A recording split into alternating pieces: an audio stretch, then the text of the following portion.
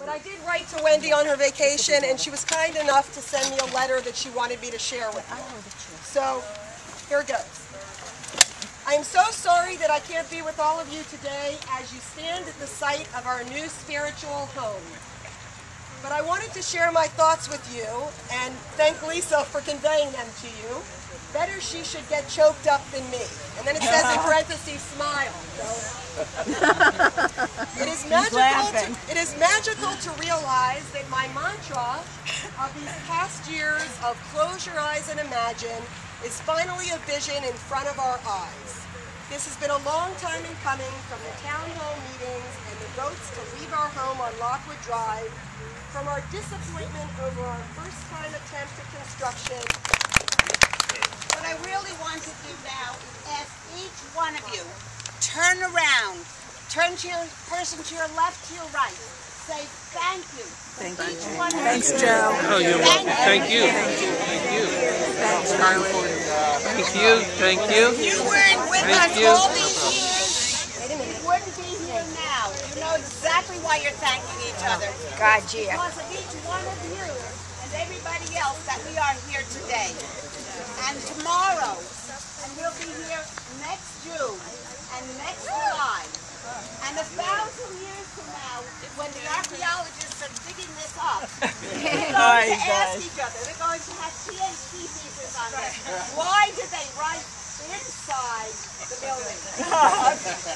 I think there is really, the only thing I want to say is I'm so glad to see all of you and that the weather is holding up. Just like everybody here must be saying, what is a steel signing? So, thanks to them, this is a wonderful idea of how we ourselves can be spiritually involved in building the synagogue. We've seen the videos of the building going up. You see the steel of the social hall and the office space and the library and the lower level classrooms already up. The frame is already up. And now they're ready for the sanctuary frame to go up. So a sanctuary in Hebrew is a mikdash. Kuf Dalet Shin is the root of mikdash, same as kiddush, kaddish, holy, sacred space. How do we make the space sacred? Do we just rely on somebody else to build it and then we walk in and it's ready? Why not incorporate some of our feelings and our spirituality of what it means to build this building into the frame of the building itself? Now, it says in the Torah, in the Shema, and it's on the doorpost of our homes, write this upon the doorpost of your homes and upon your gates, right? So that we're supposed to keep the laws in front of us all the time, and we write the laws on our house so that we're reminded of our connection to God. So we could write, instead of just putting a mezuzah on the building when the building is complete, we're actually going to be writing, not just on the doorpost, but on the frame of the building itself, our own spiritual connection to this building, our religious sentiments. What does it mean to be part of Sharei Tefillah congregation? What does this synagogue mean to us? Before we conclude this part of the service, allow me to say a couple things. One is I wanted to be sure that we all heard what Lisa said about the last page of this booklet. Please take a moment over the next week or so until Yom Kippur to write a letter encapsulating your feelings about what it means to be part of Sharei Tefillah now and building a building. And we're going to collect those letters, put copies of them in the cornerstone, hopefully, and have other copies available in the new building as well. And we're going to share some of them if you are willing to share some of your thoughts. I just want to make sure that we all heard that. I saw Cantor Levin in the hospital today. Thank God he's doing well. He is very sorry that he could not be here. But of course, you know, he is a very important part of our congregation. And so his words are on the beam as well. To mark, I also wanted to point out that Bob Hammond is here from BGW and his wife. So we want to just acknowledge Bob Hammond. Yay!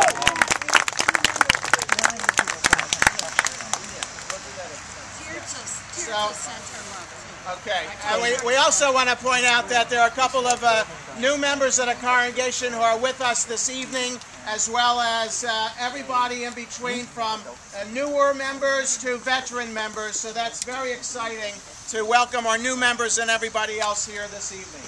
And so the prayer to recite upon having done something new that has never been done before, or something that hasn't been done in a year's time, is to recite the Shechianu, the prayer of thanksgiving. So that's on the front of the booklet, of this booklet that has the picture of the architectural picture of the shul. The Shechianu, so why don't we sing it together?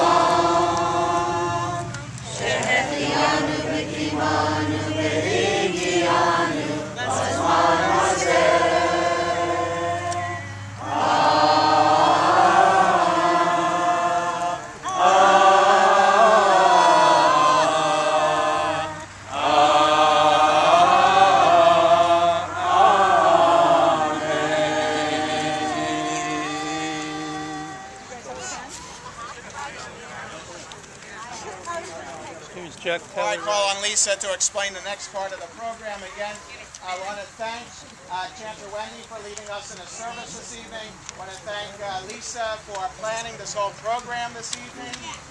And again, I want to thank the good gentleman of BGW, John.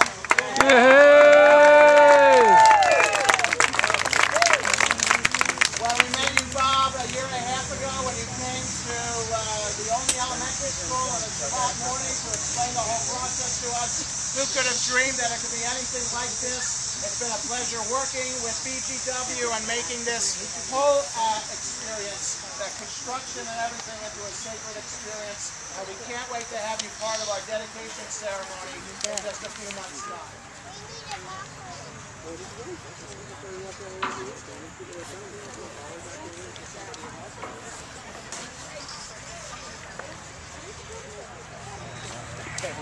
Right. There's always a reason, you know?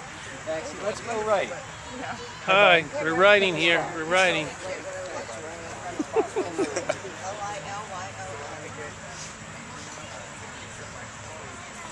right.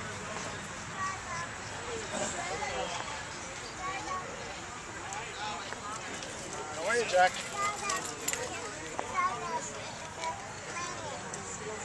Hi, Jeff. Hey, Joe. What's your son's name? Max. Max.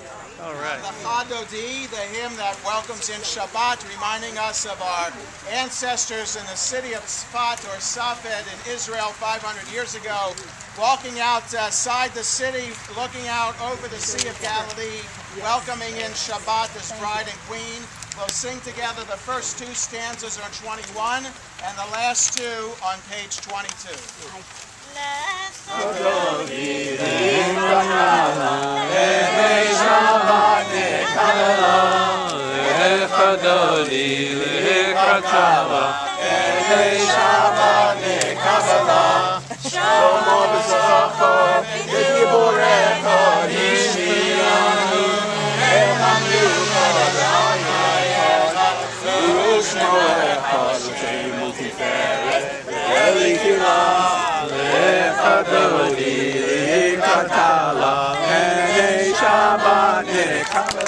want to thank everybody for being here. You've been representing the community, making history here this evening.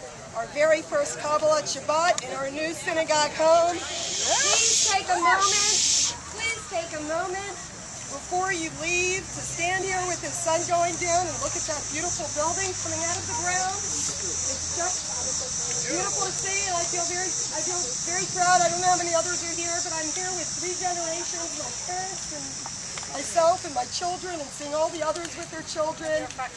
And I want to tell you, when you go to write these letters, those of you that have children that are in other communities, please invite them to write their memories of Share Tefillah, because we would like to have those as well.